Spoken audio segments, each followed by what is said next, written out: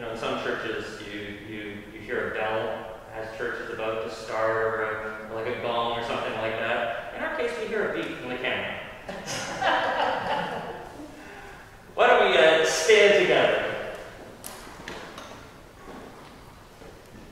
The grace of our Lord Jesus Christ, and the love of God, and the fellowship of the Holy Spirit be with you all. And also with you. Almighty God, to you all hearts are open, all desires known, and from you no secrets are hidden. Cleanse the thoughts of our hearts by the inspiration of your Holy Spirit, that we may perfectly love you and worthily magnify your holy name, through Christ our Lord. Amen. Lord, have mercy.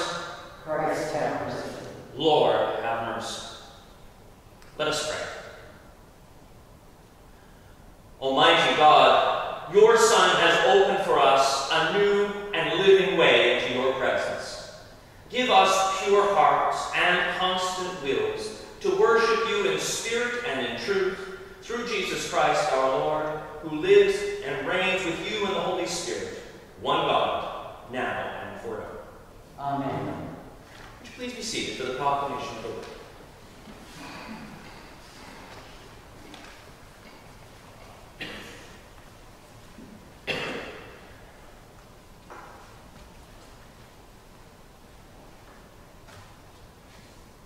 A reading from Exodus. The whole congregation of the Israelites set out from Elim, and Israel came to the wilderness of Sin, which is between Elim and Sinai, on the 15th day of the second month after they departed from the land of Egypt. The whole congregation of the Israelites complained against Moses and Aaron in the wilderness. The Israelites said to them, "If only we had died by the hand of the Lord in the land of Egypt, when we sat by the flesh pots and ate our fill of bread. For you brought us out into this wilderness to kill this whole assembly with hunger." Then the Lord said to Moses, "I am going to rain bread from heaven for you, and each day the people shall go out and gather enough for that day.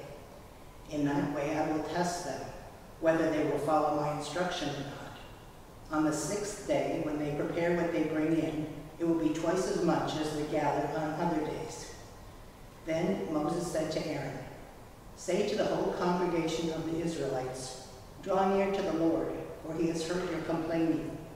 And as Aaron spoke to the whole congregation of the Israelites, they looked toward the wilderness, and the glory of the Lord appeared in the cloud. The Lord spoke to Moses and said, "I have heard the complaining of the Israelites. Say to them, 'At twilight you shall eat meat, and in the morning you shall have your fill of bread. Then you shall know that I am the Lord your God.'" In the evening, quail came up and covered the camp, and in the morning there was a layer of dew around the camp. When the layer of dew lifted, there on the surface of the wilderness was a fine, flaky substance, as fine as frost on the ground. When the Israelites saw it, they said to one another, "What is it?" For they did not know what it was. Moses said to them, "It is the bread that the Lord has given you to eat." The word of the Lord. Thanks be to God. The psalm is Psalm 78. They tested God in their heart by demanding the food they craved. They spoke against God, saying, "Can God spread a table in the wilderness? Even though he struck the rock so that the water gushed out and torrents overflowed, can he also give bread or provide meat for his people?" Therefore, when the Lord heard, he was full of rage. A fire was kindled against Jacob. His anger mounted against Israel, because they had no faith in God and did not trust his saving power. Yet he commanded the skies above and opened the doors of heaven. He rained down on them manna to eat and gave them the grain of heaven. Mortals ate of the bread of angels. He sent them food in abundance. He caused the east wind to blow in the heavens, and by his power he let out the south wind. He rained flesh upon them like dust, winged birds like the sand of the seas. He let them fall within their camp, all around their dwellings, and they ate and were well filled, for he gave them what they craved. Glory be to the Father, and to the Son, and to the Holy Ghost, as it was in the beginning, is now, and ever shall be, world without end.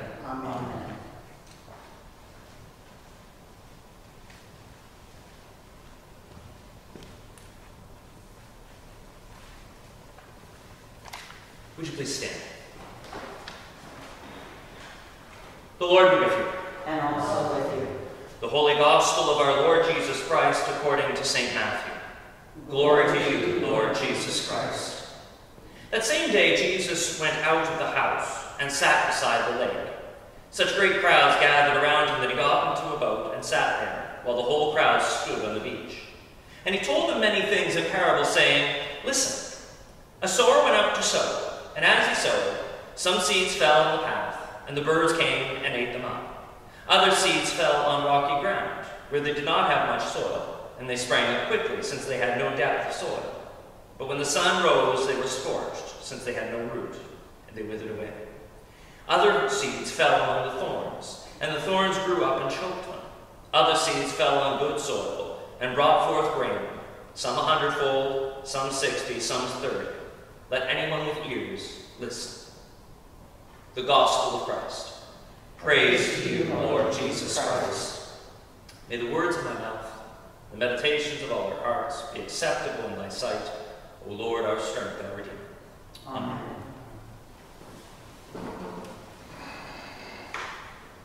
You know, summer is a good time in this area of the world. Sunshine, there's fresh air, unless it was yesterday. It is one of those. It's a good time for us to be alive and living here. The Israelites had lots of sunshine and fresh air also.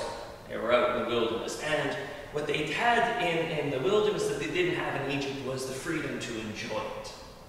It was a good time for the Israelites, except for that pesky food and water thing.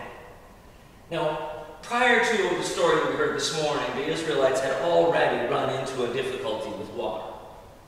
And God had looked after them. In this morning's reading, we heard about the Israelites and their food issues.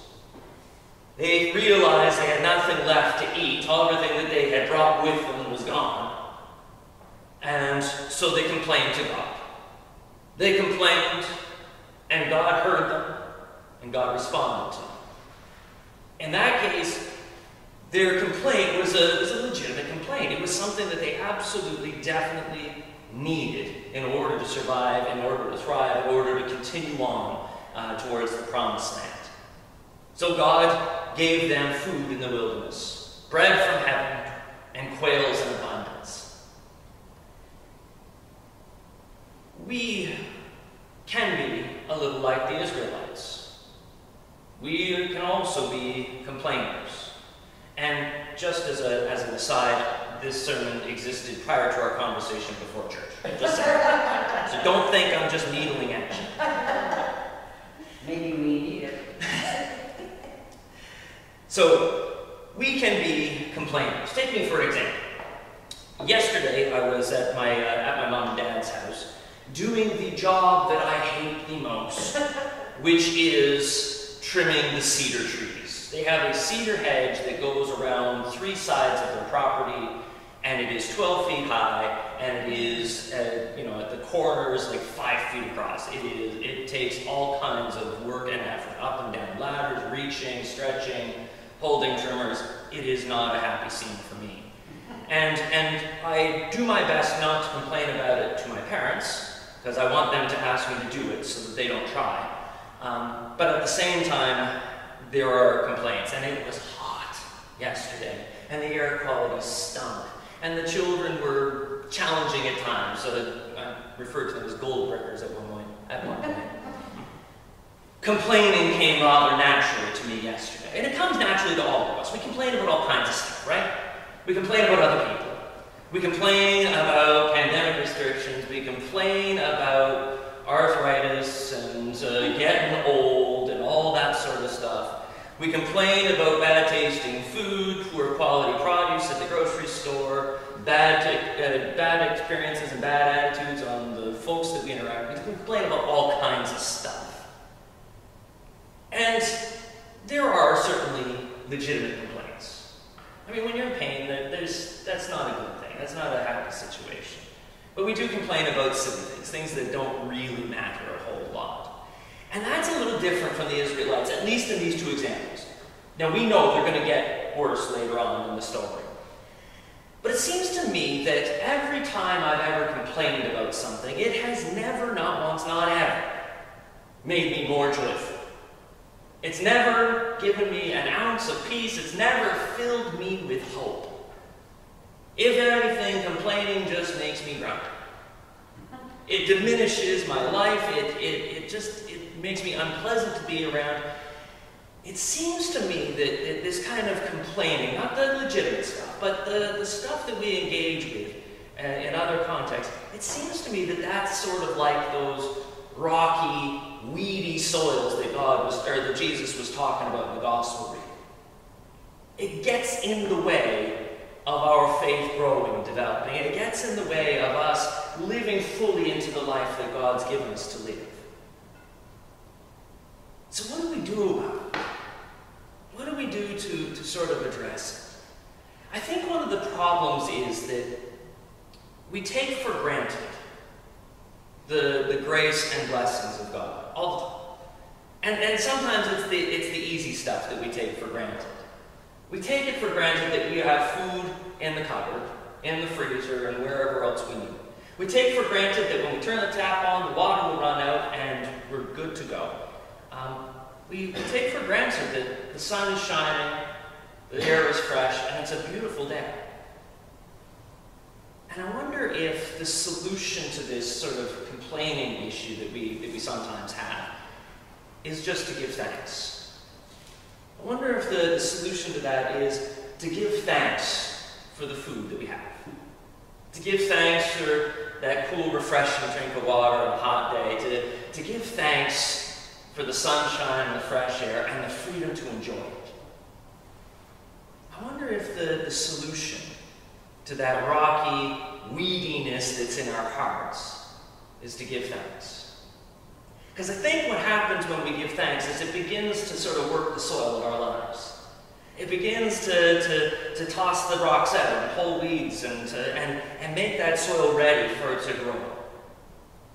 The thing is, when that soil is ready, when the gospel's planted in that good soil, man, it can grow. And when the gospel grows, we're filled with peace. We're filled with joy. We're filled with hope. Thanksgiving helps that process along. It helps remind us of the rich blessings that we have, the abundance that we have. And that can allow our faith to grow and develop and bear fruit.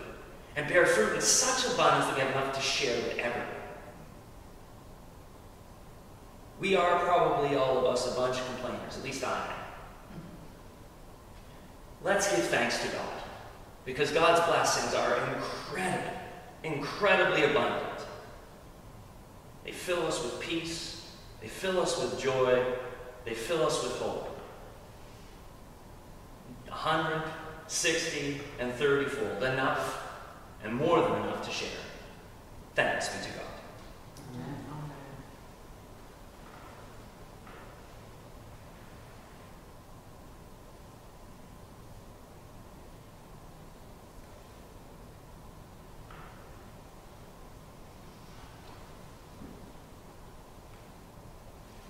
Standing together, let us confess the faith of our baptism as we say, I believe in God, the Father Almighty, creator of heaven and earth.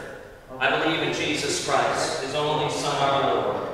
He was conceived by the power of the Holy Spirit and born of the Virgin Mary. He suffered under Pontius Pilate, was crucified, died, and was buried.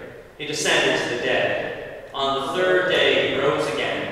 He ascended into heaven and is seated at the right hand of the Father. He will come again to judge the living and the dead. I believe in the Holy Spirit, the Holy Catholic Church, the communion of saints, the forgiveness of sins, the resurrection of the body, and the life everlasting. Amen. Let us pray. Let us pray for the Church. Let us pray for Todd, our bishop, for the people of the Diocese of Damaturu and Amazonia,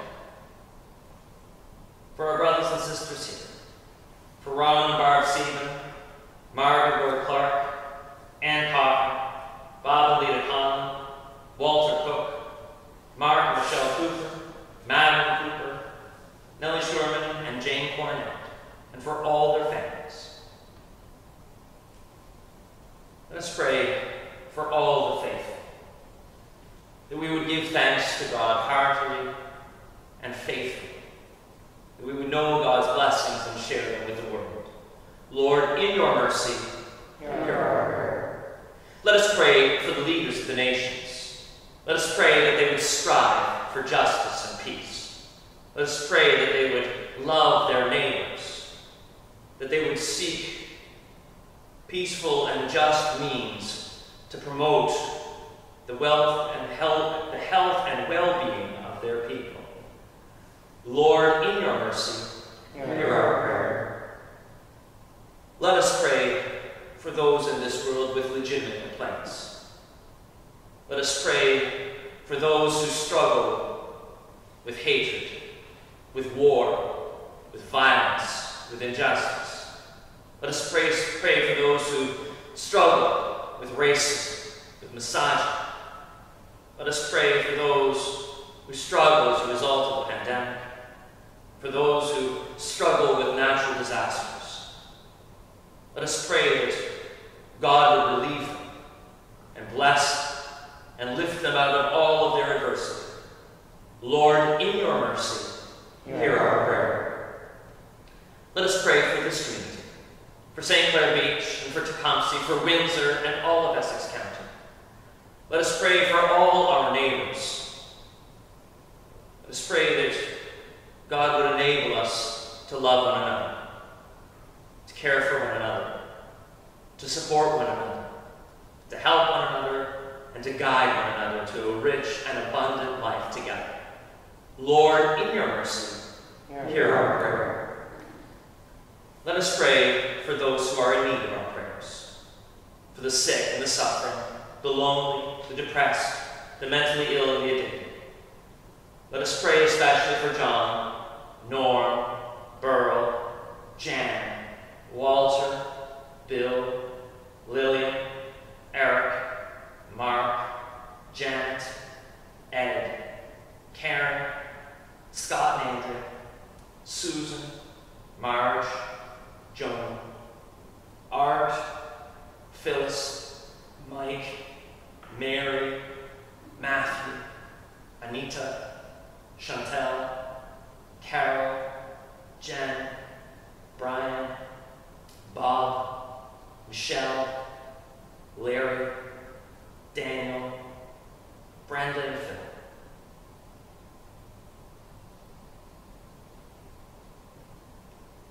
Let us pray that God would heal, help, restore, and lift all of them up. Lord, in your mercy, hear our prayer. Let us pray for those who have died.